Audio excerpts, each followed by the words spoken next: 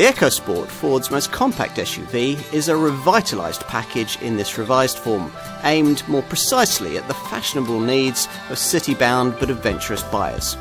With smarter styling, a completely upgraded cabin, improved infotainment provision, and at the top of the range, a fresh four-wheel drive option paired with an efficient 1.5-litre turbo diesel engine.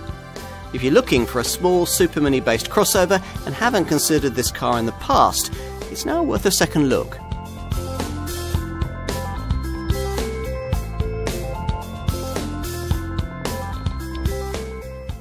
Thinking of a Ford EcoSport in your search for a small Super Mini based SUV? You may not be, and with good reason. Original versions of this model did, after all, struggle in comparison with obvious rivals. This much improved version, though, looks far better placed to seriously interest you. On the face of things, Ford has done quite well with this car since its original 2014 launch, with over 150,000 EcoSports sold in Europe since, contributing to a healthy 30% increase in SUV sales across the company's model lineup. The reality, though, is a little different. According to the BlueOval brand's own figures, SUV sales across the continent for the market as a whole have increased by a whopping 280% since this car's original introduction. As a result, currently 1 out of every 3 new cars sold is an SUV of some sort, which means that the way things are at present, almost any volume maker crossover product is going to sell in reasonable numbers. The bottom line, though, is that this one ought to have done much better. There are a number of reasons why it hasn't. For a start, the EcoSport was launched far too late, Ford having misjudged the growing importance of the segment for small Super Mini based SUVs, popularised as early as 2010 by the trendy Nissan Juke. Which was ironic, since way back in 2002 the company introduced a Fiesta-based model, the Fusion, which, if it had been packaged and marketed right, could have cleaned up in this class way before rivals had even got their contenders to the drawing board. Instead, the Fusion was sold as a slightly bigger, slightly more versatile kind of Fiesta, sat largely unwanted for most of its life in the corner of Ford showrooms and wasn't replaced. When the more overt and in-your-face Juke arrived and started selling by the truckload, the BlueOval brand realised its mistake, but didn't have a European-designed small SUV product to sell in this segment. The company's South American division, though, did. Ford having been selling a jacked-up Fiesta-based SUV called the EcoSport on that continent since 2004. Quickly, the decision was taken to make the second-generation version of that car a model that could be sold in Europe as well, with production sourced from a low-cost Labour Ford factory in India to allow for attractive showroom pricing. In the rush to get this model to market, though, there was little time to tailor it for the needs of European buyers, and the result was a car that fell below customer and media expectations in terms of ride handling and cabin quality. The EcoSport was quickly updated in 2015 and 2016 with improvements in all these areas, but it was all too little too late. Which is why we've got the car that we're going to look at here, launched in early 2018. It's not a completely new generation EcoSport, but it's very much the next best thing, with no fewer than 2,360 new parts apparently transforming this product's proposition.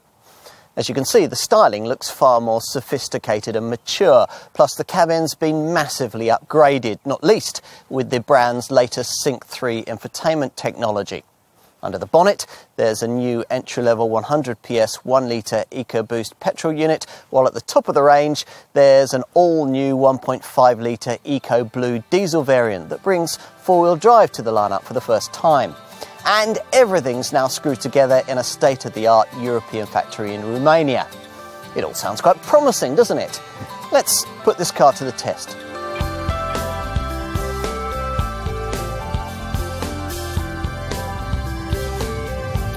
The news that this car is based on a Ford Fiesta should certainly set you off in a positive frame of mind when it comes to the drive-on offer. The issue, though, is one of exactly what would happen to a Fiesta if you gave it a relatively lofty 190 millimeters of ride height, 136 kilograms of extra weight, and a chunky high-riding body. After all, even Ford's chassis engineers aren't miracle workers, something which was fairly evident from the driving experience served up by this car in the form delivered to us at its original 2014 launch. In that earlier guise, this crossover gave its customers a brittle ride, plenty of cornering body roll, and virtually no enthusiasm for dynamic driving whatsoever. It was all quite disappointing from a brand with such a heritage in handling excellence. Quite a lot of this was down to the fact that the original version of this model was essentially a South American product rushed to the Western market before Ford's Belgium-based senior chassis experts had a proper chance to fine-tune it for European roads. As soon as the engineers at the company's Lommel test track just west of Antwerp got hold of the car, things started to change, and significant suspension updates were introduced in both 2015 and 2016. Most of the work that the team put in, though, was saved for the facelifted design that we're testing here. Obviously, they couldn't do much about the fundamentals, the basic torsion beam rear suspension setup, or the fact that this car runs on the rather old B-car platform of a 2008 generation Fiesta. But just about every dynamic element that could be changed has been. Springs, dampers, steering, even the ESP stability control. It's all been tinkered with and tested not only at Lommel, but more importantly on typically appalling British roads. The result of these efforts is a decent difference in the way this car drives, but perhaps predictably it falls short of transforming the end product. Let's start with the positives. The fact that the consistent and well-weighted electromechanical steering is way better than before. The brakes are also impressive, with a degree of assistance that's just about right for this class of car. And if you opt for a manual model, the gear shift is sweet and precise. Ultimately, though, what could be achieved here was rather limited by the high, boxy shape, a big contributing factor to the way the car feels uncomfortable with sudden directional changes at speed. True, pacey cornering around tight bends can be undertaken with less body roll than was the case previously, but the stiff springing necessary to make that possible delivers ride quality that continues to fall below class standards, noticeably firm and prone to rather crash through ruts and tarmac tears. As you can perhaps imagine, adding larger 18-inch wheels or the stiffer sports suspension you get on top ST-line models doesn't help matters here. As for traction through the turns, well, actually that's quite reasonable unless you push the car a lot harder than a typical customer ever would, something that the rather over-enthusiastic ESP stability control system prevents you from doing anyway. In short, you won't be finding excuses to throw this car about, so it's just as well that the dynamic standards amongst rivals in this class are so relatively mediocre. That's starting to change, though, and Ford knows it must do much better with the next generation version of this model. At least highway cruising refinement is perfectly acceptable, marred only by a bit of wind noise around the door mirrors. You'll want to know about engines, and the news is good here. There's finally a good reason to buy this car with diesel power, thanks to the addition of a new 1.5-litre EcoBlue 125 PS turbo TDCi unit at the top of the range. We'll get to that in a minute. And perhaps more importantly, there's a new entry-level petrol power plant, a 100 PS version of Ford's 1-litre 3-cylinder turbo EcoBoost unit. This at last replaces the wheezy old 1.5-litre normally aspirated petrol engine that propped up the previous lineup. Most EcoSport customers, though, will continue to opt for that 1-litre EcoBoost power plant in the 125 PS form that we've chosen for this test, which is the engine you have to have if you want the option of going for the 6-speed automatic gearbox that we're trying here. Unusually, this auto box actually improves performance, taking over a second from a sprint time that with a stick shift would see you to 62 miles an hour from rest in 12.7 seconds on the way to a 111 mile an hour maximum. As before, this little 3-pot EcoBoost engine can also be had in perkier 140 PS form, though paying more for the extra power translates into disappointingly little in terms of extra performance. The figures here see 62 miles an hour reached in 11.8 seconds en route to 116 miles an hour, which probably says quite a lot about the fact that the older tech underpinnings of this car make it significantly heavier than most of its rivals. That tells, of course, when it comes to performance. A rival Citroën C3 Aircross with just 110 PS gets to 62 miles an hour nearly half a second quicker, thanks to its 120 kilogram curb weight advantage. Earlier I mentioned diesel power and the fact that there's at last a properly modern turbodiesel TDCi engine available for those wanting it.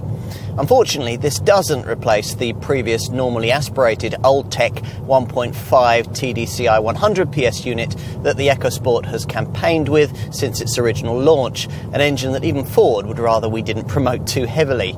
So we'll do no more than mention that this feeble, noisy power plant remains in the model lineup and move swiftly on to a TDCi engine that is worth talking about, the Willing Torquey EcoBlue turbo unit I mentioned previously. Now this develops 125 PS, making possible a 10.9 second 0 to 62 mile an hour time that's over 3 seconds quicker than the normally aspirated diesel variant.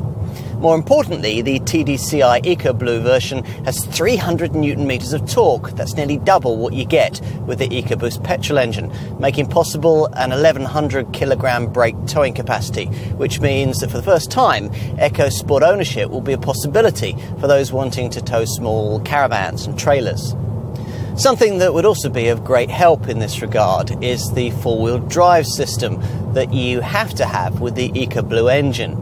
It's not available elsewhere in the range and works with a more sophisticated rear suspension setup. We've previously always been told by Ford that 4x4 traction was irrelevant in the SUV B segment. Well, apparently not. This intelligent all-wheel drive setup is particularly sophisticated, continually measuring how the wheels are gripping the road surface and, in line with changing tractional needs, able to make changes to the torque split in under 20 milliseconds. That's 20 times quicker than it takes to blink. Up to 20% of the power on offer can be sent to either axle based on the grip available. Now this won't make the EcoSport into any kind of off-road vehicle, but it'll certainly make the car more sure-footed through the next snowy snap. Should you find yourself on an unmade track, you'll be glad of the fact that the 190mm ride height is significantly higher than with other SUVs in this class. That's also the major reason why this Ford can wade through water up to 550mm deep, a depth that other B-segment SUVs couldn't even think about tackling. The other off-road stats aren't quite as encouraging though. An approach angle of 21.0 degrees, a departure angle of 33.3 degrees, and a ramp breakover angle of 23.3 degrees. But of course, figures like those will be a complete irrelevance for typical EcoSport owners, who will be more interested to know about this car's aptitude for the urban jungle, a terrain you'll be able to tackle from a raised driving position over 150mm higher than that of a Fiesta. That's not something you can take for granted in a small SUV these days. In fact, most rivals feel disappointingly Super Mini-like from behind the wheel. Not this one. If you can live with the ride and handling caveats I mentioned earlier, there's plenty to like here as you thread through small traffic gaps you might not as easily have been able to see in a conventional small hatch, and the eager EcoBoost engine spins away beneath your right foot. True, the magazines might warn you away from EcoSport ownership, but a significant number of potential buyers could end up very much liking this car. We can understand why they might.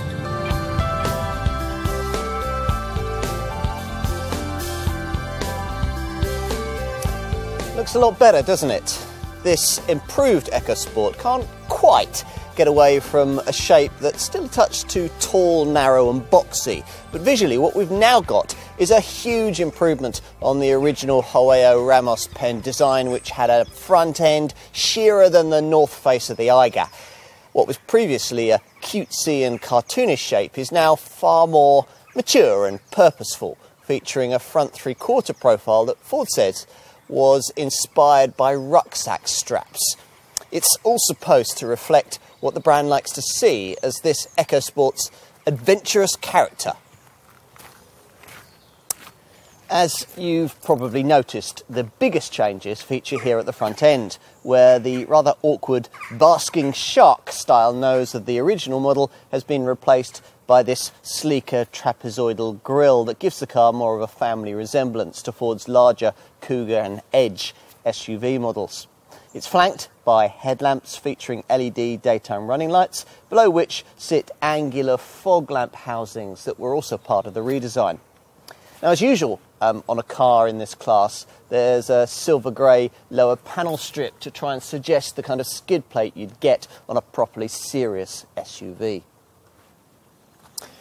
In profile, the changes made to this revised model are harder to spot, unless you happen to notice restyled wheel rims that vary between 16 and 18 inches in size. We've got 18 inches here. Ford's designers have resisted the temptation to add in the black plastic-clad wheel arches that you get with many rivals in this segment, but that kind of finishing does decorate the lower sill line. Plus, above entry-level trim, you get the roof rails that now seem to be an almost obligatory feature on a model in this segment. And talking of trends, Ford has got with the one that sees buyers in this sector wanting to order their small SUVs with contrast-coloured roofs. This being an option with this mid-range trim level and a standard feature on the top ST line variant that also features a full body kit. One trend customers in this class weren't interested in following was that for tailgate-mounted spare wheels. That was a feature that you had to have on the earliest versions of this car, but one that Ford quickly made optional as buyers discovered how awkward it made operation of the side-mounted tailgate. Now, it's still possible for buyers opting for entry-level trim to order an EcoSport with a spare wheel clunkily stuck on the back, but otherwise the car will present itself as here, with this largely unremarkable rear end enlivened only by these so-called rear three-quarter pillar kickers. Apparently, these small deflectors either side of the tailgate glass improve the aerodynamics, as, more obviously, does this high-mounted roof spoiler. A further lower silver grey skid plate style panel finishes things off. Underneath all of this tinsel lies quite an old platform that originally developed for the 6th generation Fiesta that Ford introduced back in 2008. However, the brand is quick to point out that mounted upon it is an advanced structure that uses high-tech boron steel designed to increase strength while reducing weight. But if the underpinnings haven't changed much, the interior certainly has, being almost unrecognisable from the ugly, angular cabin that was foisted upon us by the previous version of this car. What's been delivered now has borrowed much from the most recent 7th generation Fiesta, primarily the prominent Sync 3 infotainment touchscreen that dominates the centre of the dash, replacing the tiny little display that was there before above rows of cheap tiny buttons. Because many of the functions he's controlled can now sit within screen menus, the fascia's, well, much cleaner, with a redesigned centre stack incorporating these smart climate control dials. The instrument binnacle you view through this smarter, higher quality 3-spoke steering wheel is very different too, with its 2 main dials separated by a 4.2-inch monitor. This provides the expected trip computer functions, but in addition also delivers a digital speedometer, a compass, and information on audio and phone settings. Now, it all contributes to a different level of cabin sophistication that's emphasised by the much higher quality trimming. The doors, for example, get soft touch faux leather panels, as well as shiny piano black inlays that also feature above the glove box and around the base of the centre stack. There's adjustable interior lighting too that can be set to one of 7 different colours. And the revised seats also look smart, featuring part leather trim with classy contrast stitching, providing you avoid entry-level trim. They're a little more supportive than before too, though still a little narrow. That's all welcome, as is the ease with which it's possible to get comfortable thanks to a wide range of wheel and seat adjustment. In a sector full of rivals that often don't feel very SUV-like at all once you get inside, it's refreshing to report that this Ford has a properly raised crossover class driving position, which is a boon when you're trying to negotiate tight city streets. Unfortunately though, these thick A-pillars do rather obscure your view at junctions. Rear three-quarter vision is a little compromised too, the small rear side windows hampering your over-the-shoulder vision. So on an entry-level variant, it's almost essential to pay the extra for the optional rear parking sensors. Earlier, I mentioned the new Sync 3 infotainment setup. Let's tell you a little more about that. If you can stretch beyond entry-level spec, which gives you a 6.5-inch monitor, you get this 8-inch screen, including navigation. Both setups feature the proper rotary volume and zoom controls that some rival systems have unwisely dispensed with. Smartphone mirroring via Apple CarPlay or Android Auto is part of the Sync package. So is voice activation, something it's worth trying to master so that you can take advantage of the system's impressive one-shot command functionality that allows you to work it using simple phrases like, "I need a coffee," "I need petrol," "I need to park." That way, you'll be able to easily locate nearby cafes, petrol stations or car parks and find destinations like train stations, airports and hotels. The optional B&O Play audio system that we've been trying here is also built into the package, a thumping 10-speaker, 9-channel, 675-watt setup that you'll find hard to resist once you've tried it. Cabin practicality is another EcoSport's strong point. There's a useful recess ahead of the gear lever, plus twin cup holders with a coin tray by the conventional handbrake, with another recess just behind that. The glove box is of a reasonable size, big enough to incorporate an optional CD player if you still want to play some of your old plastic discs. Just above it is a ledge for smaller items. The cubby by the driver's right knee is almost useless, but we appreciate Ford's foresight in not forgetting to include a slide-out tray beneath the front passenger seat and this overhead compartment for your sunglasses. Avoid entry-level trim, and between the seats you also get this deep storage box incorporating a lift-out tray with a pen clip and topped off by a sliding armrest. Two rather over-prominent USB sockets also feature at the bottom of the centre stack. Inevitably, there are a few issues, things we'd want Ford to look at for the next generation version of this model.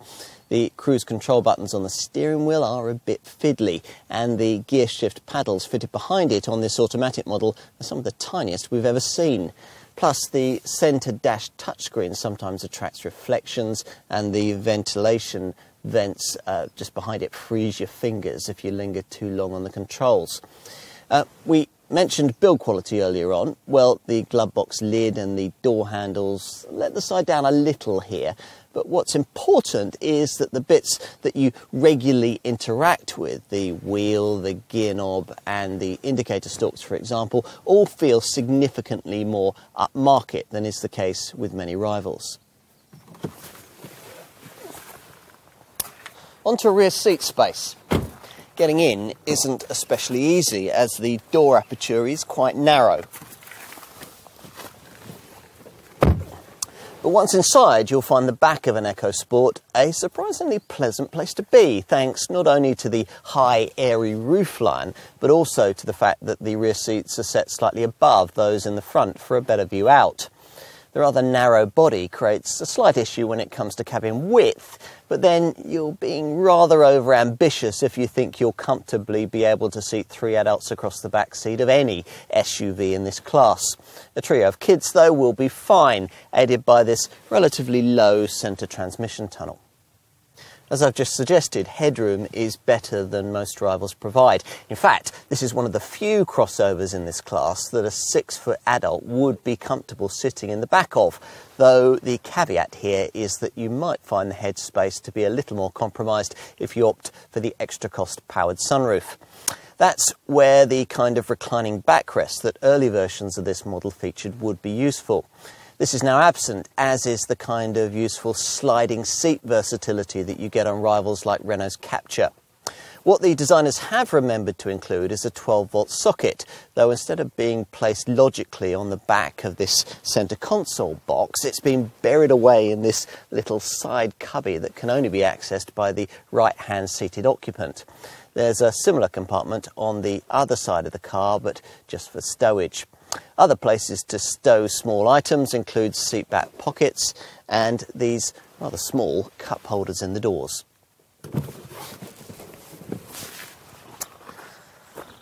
Finally, let's take a look out back. As we mentioned earlier, this tailgate need no longer be encumbered by a huge spare wheel, but it is still side opening, which, to be frank, is a bit of a pain, creating all kinds of awkwardness if you're trying to access the boot when backed into a tight parking space.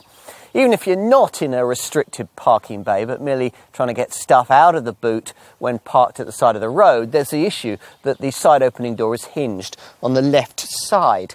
Now, that means it opens away from the pavement, so when you get your stuff out, you can't easily put it straight onto the safety of the sidewalk. Instead, you have to either walk around the huge door with your gear or dump it onto the ground, hopefully in a way that will be out of the path of the tailgate when you then swing it shut. Now, all of this wouldn't be such an issue if smaller items could be taken in and out of the cargo area via the kind of opening rear door glass section that many modern estates and SUVs offer. That kind of feature hasn't been provided here, probably because it would be fouled by the huge tailgate spare wheel. It's still possible to order on a version of this model specified with entry-level trim. Having said all of that, the side-hinged tailgate is a feature you soon learn to live with, maybe even to like. Toyota Land Cruiser owners seem to. But let's get beyond that issue.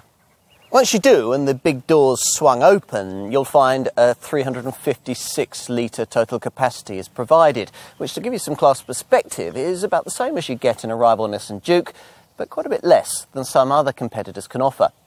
At least you're well set if you want to carry really heavy stuff. The boot floor uses a special honeycomb construction that makes it gram for gram stronger than steel and able to support more than 300 kilograms. An adjustable height base panel comes as standard, plus there's a small compartment for smaller items featuring down here on the left with a bag hook available to you up here on the right.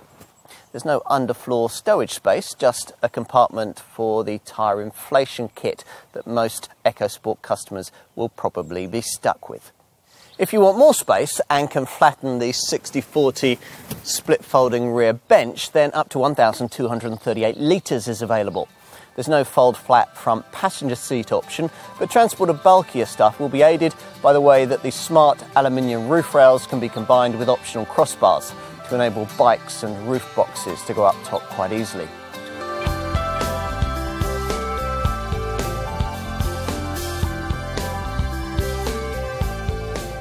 Expect to pay somewhere in the £17,000 to £23,000 bracket for your EcoSport once you've allowed for a few well-chosen extras. There are 3 trim levels, with this particular model's mid-range titanium spec likely to account for the lion's share of EcoSport business, around 40%. The remaining sales will see around 25% of buyers going for base Zetec trim and around 35% choosing the sporty ST Lion spec that's been added to flagship versions of this revised model.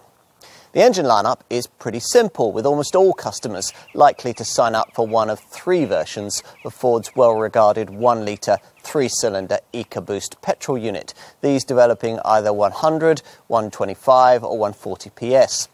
The middle 125 PS variant can be ordered with the £1,300 option of automatic transmission, which is what we're trying here.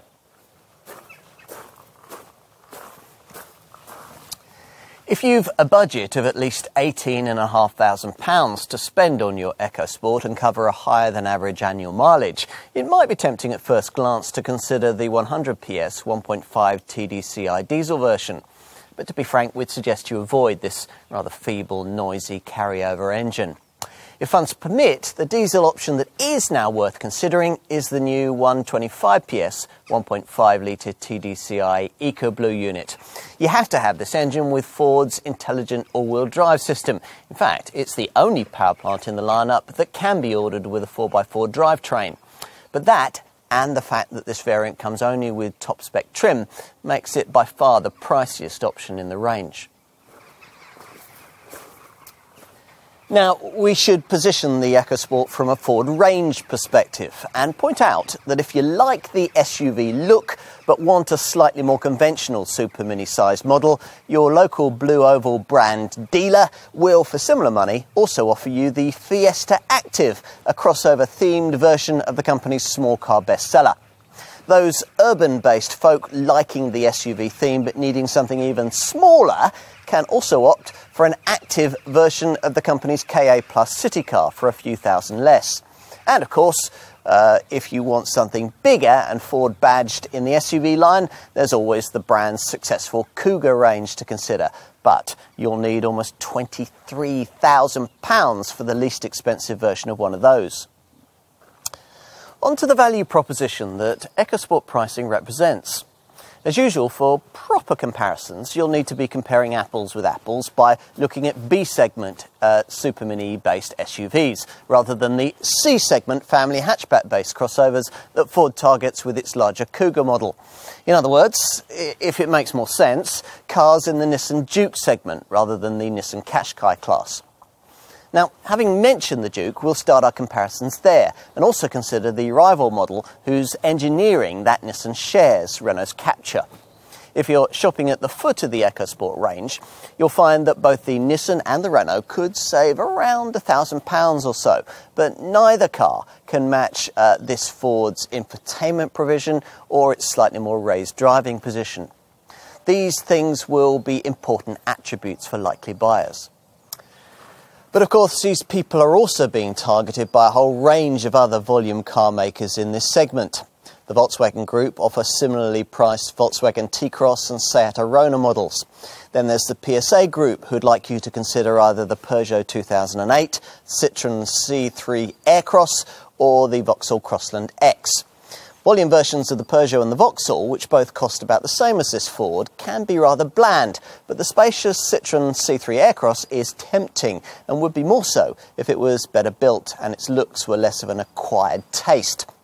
Comparable versions of that Citroën could save you up to £2,000 on this EcoSport. Arguably, though, the Ford is more media savvy, and things like that matter in this segment. Two other rivals that can't match this Ford for media connectivity include Suzuki's Vitara and Mitsubishi's ASX, both of which cost a similar amount in their most mainstream comparable guises. The Korean makers also offer strong contenders in this class, in the form of the Kia Stonic and the Hyundai Kona. In both cases, though, you'll need to dress these two models up quite a bit to give them the overtly SUV-like demeanour that this Ford has in its DNA. As for pricing, the Kia looks a little cheaper than an EcoSport at first glance, but with a comparably modern engine will cost you about the same as this Ford. As for an equivalent Hyundai Kona, well, that'll actually cost you a fraction more.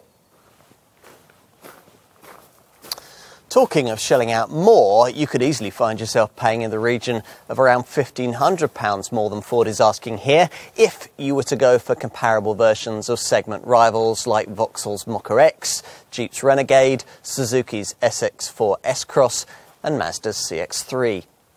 Fiat's contender, the 500X, will also cost you more if you reject it in its slow, inefficient base 1.6-litre petrol form and instead choose an engine more comparable with the performance and frugality you'll get with Ford's EcoBoost technology. Of course, there are cheaper small SUVs in this class from the real bargain brands that would save you decent money over an EcoSport.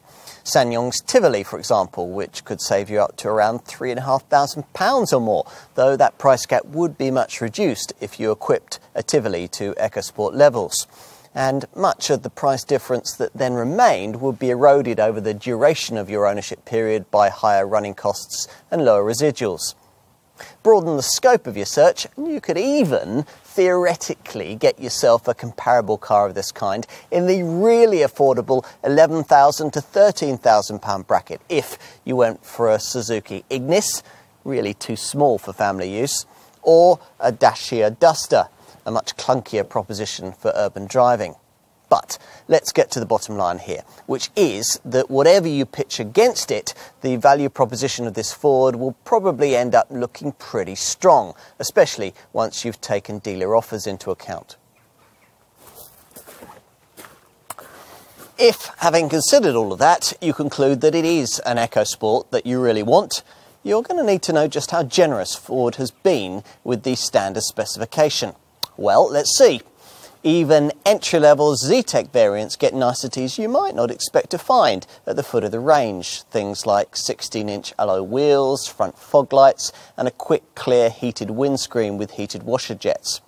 There's also air conditioning, a trip computer, LED daytime running lights, powered heated door mirrors, driver's seat lumbar adjustment, all-round electric windows, a Thatcham alarm, and leather trim for the steering wheel, handbrake and gear knob. We also really like the included Ford MyKey system that gives you 2 ignition keys and allows you to program them with preset personal preferences. So, for example, you could assign one of the keys to your teenage son or daughter, and use of it would automatically restrict things like maximum speed and stereo volume while preventing vital safety systems from being switched off. And media connectivity? Well, that's well taken care of courtesy of a standard Sync 3 media connectivity system that, even at this level in the range, gives you an awful lot. On Zetec variants, it works via a 6.5-inch touchscreen and includes Bluetooth phone linking, a 6-speaker DAB tuner, emergency assistance and smartphone mirroring via either Apple CarPlay or Android Auto. The system can be operated with voice activation too, and you can use it to download all kinds of apps. To take just a few examples, there's the wildly popular Spotify music streaming service and Hotels.com, an app enabling the booking of rooms in 145,000 hotels in 19,000 destinations worldwide. Other apps available for the Sync 3 system include Audioteca, ideal if, like me, you like to listen to audiobooks, Kaliki, which reads you daily newspapers, Glimpse, that allows you to share your location with family and friends, and the City Seeker and Event Seeker apps that deliver comprehensive city and event guides, cluing you fully in on wherever your journey might take you. As I said at the beginning, though, the majority of likely buyers are going to want this car in the mid-range titanium trim we've been trying here. At this level in the range, the Sync 3 system I was just talking about operates with a larger 8-inch screen and includes navigation and a rear-view camera. Plus, you get a package of extra features that will make EcoSport ownership feel that bit more special. Things like partial leather seat trim, 7-shade interior ambient lighting, climate control, cruise control, a centre console with a sliding armrest, an auto-dimming rear-view mirror and rear parking sensors. Outside, titanium models are identifiable by silver roof rails and larger 17-inch 10-spoke flash grey machined alloy wheels, and they benefit from power folding mirrors, auto headlamps and rain sensing wipers. At the top of the range sits ST Line trim, which gives this model a sportier look courtesy of a special ST Line front grille, slightly lowered sport suspension, black roof rails, a large rear spoiler, 17-inch 5-spoke dark tarnish alloy wheels and an ST Line body kit. The contrasting colour for the roof and the mirrors is also standard, while inside with this trim level you get sports pedals with stainless steel inserts, branded door threshold plates and red stitching for the steering wheel, handbrake and gear knob leather trimming. On to options. Now, it's worth pointing out that, as is so often the case, you won't be able to specify much of the really important stuff if you limit yourself to entry-level spec. Stretch up to the middle of the range and titanium trim, though, and you can avail yourself of the 2 features that Ford is making most noise about with this improved model. First up is the B&O Play 10-speaker 675-watt premium audio system, which promises so-called 360-degree sound. And on a titanium spec EcoSport variant, you'll probably also want to tick the box for the contrast colour roof and door mirror option that I mentioned was standard with that top ST Line spec level. With a titanium trim derivative though, the 4 roof colour options you get at the top of the range are reduced to just a couple: Shadow Black or Frozen White. And annoyingly, if you opt for either one of them, you'll have to do without the roof rails that would otherwise be standard. What other options ought you to look at? Well, we'd consider the Comfort Pack, which gives you heat for the front seats and steering wheel. And we might also look at adding in a sunroof, rear privacy glass, a CD player, front parking sensors and keyless entry. Avoid entry-level trim, and 2 styles of larger 18-inch alloy wheels will be available to you.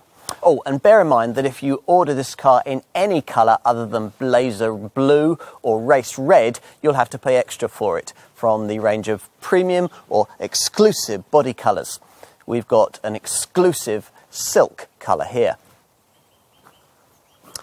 What else? Well, titanium buyers will also be offered a Titanium Luxe Pack, which gives you full leather upholstery, HID headlamps and heated front seats. Those limited to base Zetec trim might want to consider adding in rear parking sensors, but will probably be less likely to pay extra for navigation, given the ease with which a navigational app can be downloaded through the Sync 3 system. By the way, one key advantage of sticking with Zetec spec is that it's the only trim level in the range that gives you the option of specifying any kind of spare wheel, though unfortunately this has to be mounted clunkily on the outside of the tailgate, which isn't ideal. Talking of practical additions, you might also want to look at a detachable tow bar, a boot liner, wind deflectors and the usual carpet mats and mud flaps. Roof rails can also be added, and you might additionally want a bike carrier or a roof stowage box. Enough with extras, let's take a look at standard safety provision. The thing that rather gives away the reality that this isn't an all-new generation design is the fact that it can't be had with many of the camera-driven safety features that you'll find with more recently introduced rivals. So you'll look in vain on the spec sheet for things like autonomous braking and lane departure warning. Some compensation here, though, lies in the fact that every EcoSport comes as standard with the potentially life-saving emergency assistance setup that competitors would make you pay extra for. In the event of an accident, this system will automatically call the rescue services to summon assistance anywhere you might be in Europe. It's also worth mentioning that a blind spot information system is available at extra cost, one of those setups that warns you if, on the move, you're about to dangerously pull out in front of another vehicle. As for more conventional safety provision, well, as with previous versions of this car, all the various elements provided are integrated under Ford's Intelligent Protection System. This gets as many of the electronic safety features as possible talking to one another to ensure a coordinated response should you get out of shape or try to drive your EcoSport into something solid. You certainly aren't going to feel hard done by in the airbag department, this Ford being fitted with twin front, side and curtain airbags plus a driver's knee bag. The seatbelts feature load limiters and pre-tensioners, plus there are anti-submarining seat bases and Isofix child seat mountings on the outer rear seats. The not so good news is that the boxy shape of this EcoSport resulted in a so-so 58% Euro NCAP test result for pedestrian safety, so don't step out in front of one. Fortunately, plenty of thought has gone into how owners can avoid collisions in the first place. And to that end, there's all the usual expected aids for braking, traction and stability control. Plus, you get tyre pressure monitoring and standard hill start assist to stop you from drifting backwards on uphill junctions.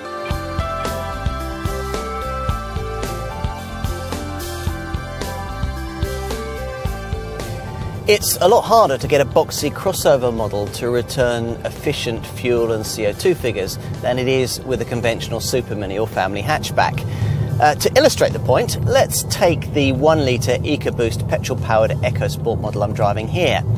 The 125 PS engine beneath the bonnet returns 65.7 miles to the gallon on the combined cycle when fitted to Ford's Fiesta.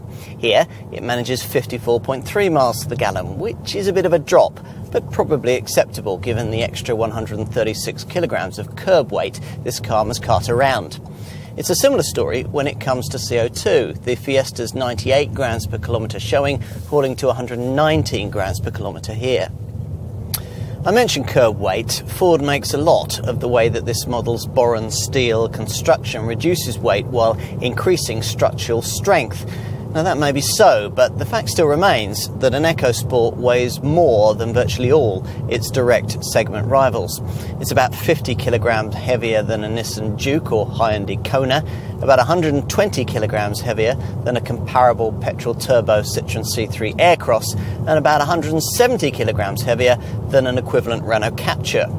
Now those are big deficits for the frugality of the little EcoBoost petrol engine to make up. Amazingly though, it largely manages to do just that.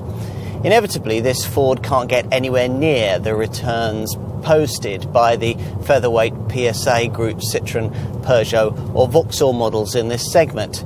If though you look at the other rivals just mentioned, you'll find that the fuel and CO2 returns that you get from 100 PS and 125 PS EcoBoost EcoSport variants are broadly the same as those you'd manage in a comparable Hyundai Kona or Renault Captur.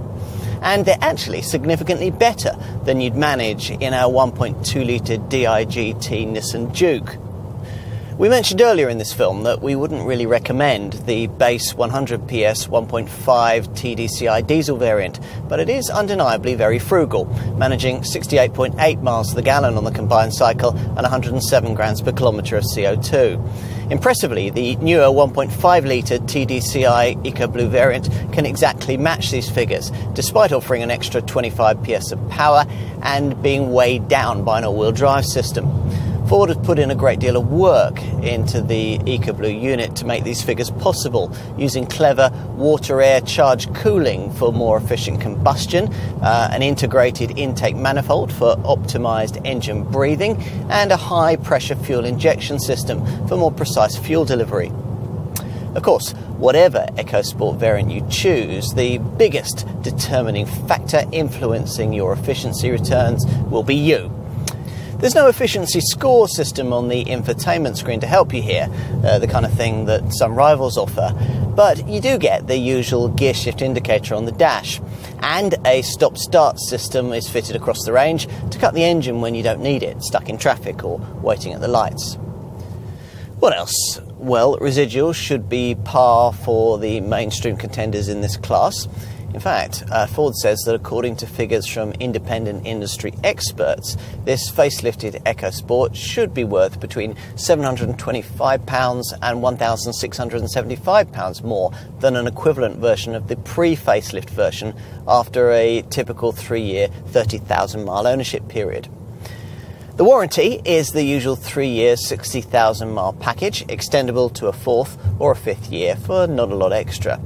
Plus, you get a year's roadside assistance included too.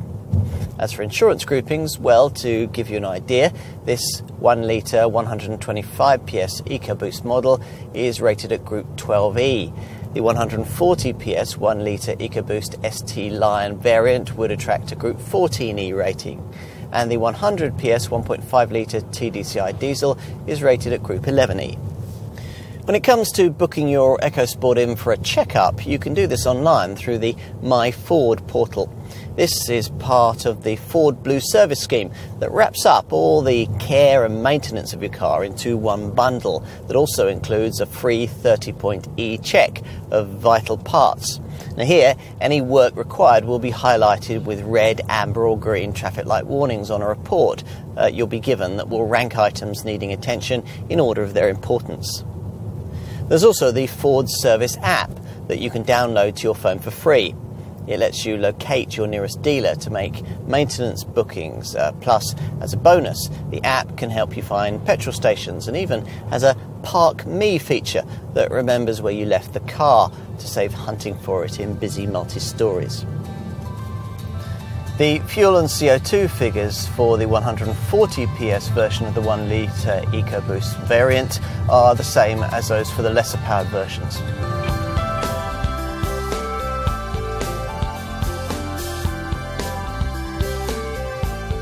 In this guise, the EcoSport is a much more promising prospect. It looks a more serious product and is in almost every respect. The EcoBoost petrol engines remain a big draw, plus as before this car is properly priced and decently equipped. We're also very much impressed by the extent to which the cabin's been so greatly improved. In short, this is more like the kind of product we should have had from the very beginning. That's not enough, though, to make it any sort of class leader. There remains the problem with this model's awkward side-hinged rear tailgate. And even if you don't mind that, there's the issue that other rivals still offer more interior space or ride and handle better. Perhaps it's fortunate then that neither of these two things tend to be attributes overly prioritised by the typical super mini sector SUV buyer. These people often attach greater importance to things like media connectivity and a more overtly SUV-like demeanour, both areas in which this Ford could appeal over its key competitors. At the wheel, you'll sit higher than you probably would in that alternative B-segment SUV model you've maybe been thinking of, and interact with a clever Sync 3 media system that'll connect you better. Typical dealer deals may also leave you more money for that all-important product personalisation that you'll probably want. Ultimately, it's been hard for Ford to get round this model's fundamentally South American origins. In this form, though, rivals will at last have to start taking the EcoSport seriously. It is finally a very credible contender.